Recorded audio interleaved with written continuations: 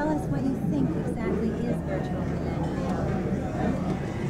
Well, as most people understand it, virtual reality is a technology for experiencing worlds which don't really exist, worlds which are sustained by electronic means as a virtual illusion. And do you find this a particularly interesting facet for you to pursue, or is this enough to just come and explore it to this degree? No. Virtual reality hasn't even reached the level of the Wright brothers' flyer at this stage. My interest in it is as a vehicle for exploring the imagination and then being able to take other people along on the trip. This is the promise that virtual reality holds out, but as yet it's an extremely unfulfilled promise. What facet have you been interested in particularly at this stage? Well, my interest is in slaving virtual realities to language, to make language something which is visually beheld. I don't see virtual reality as an entertainment device so much as a way of perfecting the project of human communication. And the way to do this is to take the low bandwidth signal represented by small mouth noises and turn it into a virtual topology of intentionality, make meaning something that people see rather than hear. This is what virtual reality holds out in my mind. That's what I'm interested in. Tell me, you are known for your time wave theory. Have you seen any major moment of novelty on your scale which you could pinpoint to the discovery of virtual reality? Will it be a historical landmark in some way? Well, no, I can't really pinpoint it on the time wave, because one of the interesting things about virtual reality is it's not a discovery in the ordinary sense like the discovery of radium or radio. It's an integration of already existing technologies. The only thing new in virtual reality is the glove, but the integration of computers, television, eye goggles, and so forth. So what will allow virtual reality to develop fairly rapidly, I think, is the fact that no new technologies are necessary. The other thing which gives virtual reality a tremendous advantage as an evolving or developing technology is the fact that the human optical system, the human information processing system in the brain, is very forgiving of the kinds of errors and smudgy fuzziness that we get in these early virtual reality situations. So it's almost as though our physiology makes virtual reality our destiny. Well, we've now come to a place where Jaron has been talking about a reality built for two. Have you experienced this particular dynamic? Have you done that? I haven't experienced that hardware. Obviously, this is a tremendous threshold to cross. A reality built for two can be built for 2 million. The difficulty is going from 1 to 2. You're attached to Botanical Dimensions in many ways. One is your organization, another is that you are very fond of things of the earth. Do you see this new type of technology as a threat or boon to the whole natural world? Well, virtual reality is not really defined. There are ways to think about it where it seems very destructive of the natural world, as a kind of super television and a super media addiction. On the other hand, there's talk of using navigation satellites to create a world where all advertising would be in virtual reality. My ordinary field of involvement is with psychedelic plants and shamanism, and since that is the original virtual reality tradition, in other words, the shaman makes a voyage into a virtual reality, which is validated by mythology, but which only he can see and experience in his trance.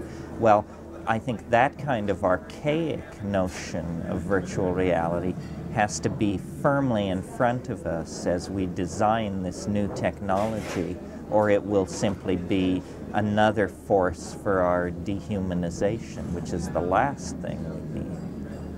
One of the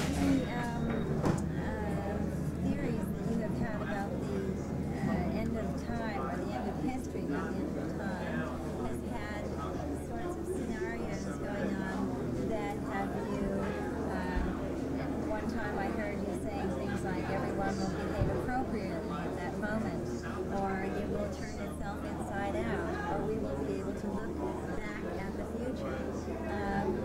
How does virtual reality make that interface, do you think?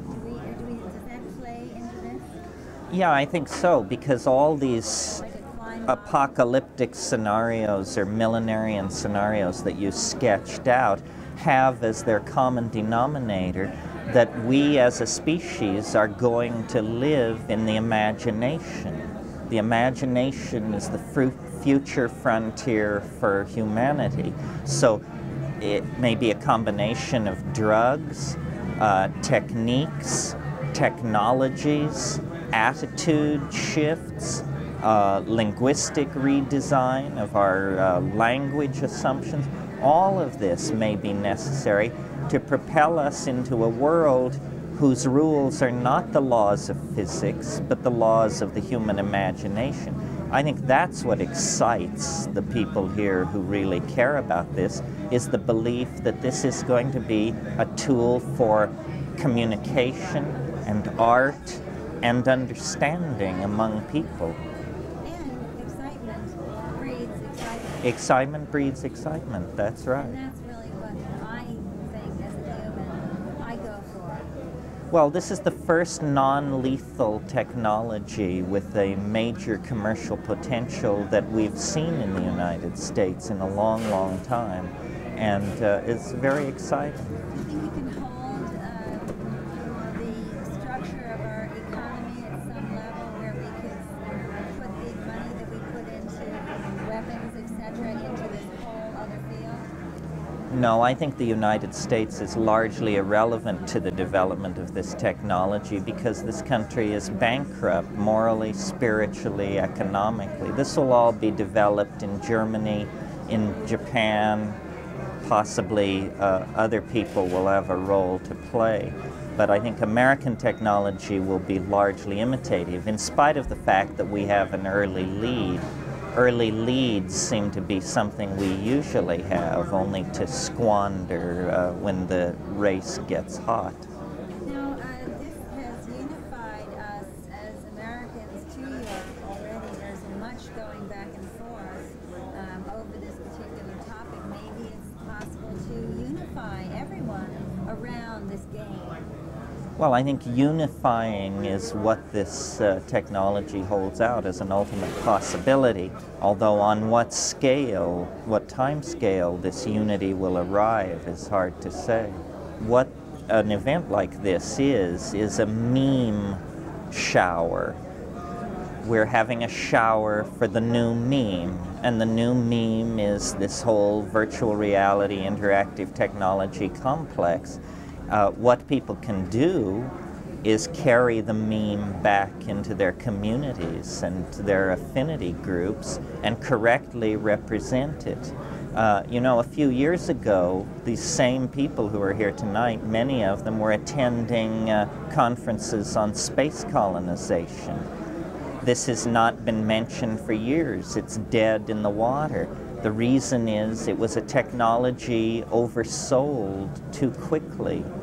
There's nothing worse for a technology than to be premature. And timing is everything in the launching of a new system. So it would be very good for this community to learn from the examples of space colonization, perhaps even psychedelic drugs. That may be a different issue. But it was also a situation where many people's hopes clustered around something as being the kernel of the pearl of a new social order, and then it was not able to deliver. So this is the challenge of virtual reality.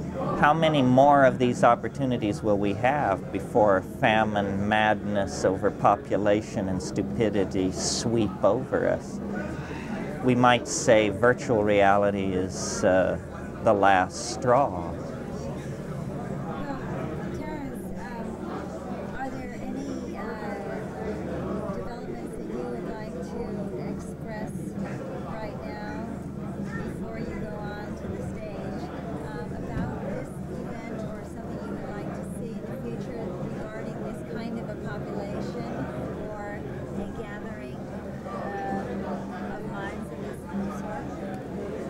I think that the technical community deserves a huge amount of credit for creating virtual reality, but that the moment has now come to bring in the playwrights, the artists, the designers, the architects have already been involved, but people in the arts need both to be informed that this is going on, and they have to bring their insights into this community. Otherwise, as one of the speakers said tonight, we're in danger of seeing it just be turned into three-dimensional computer games.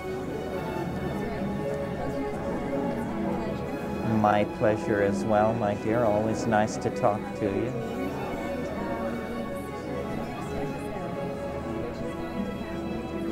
Great, thanks very much.